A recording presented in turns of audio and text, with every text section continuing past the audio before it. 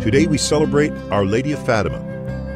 Between May 13 and October 13, 1917, 3 Portuguese children received apparitions of Our Lady near Fatima, Portugal, 100 or so miles north of Lisbon.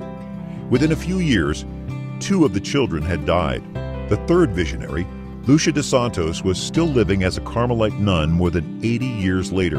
During the apparitions, Mary asked the children to pray the rosary on behalf of world peace, for the end of World War I, for sinners, and for the conversion of Russia.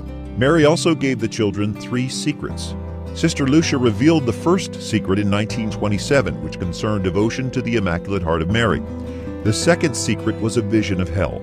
In 2000, Pope John Paul II directed the Holy See's Secretary of State to reveal the third secret.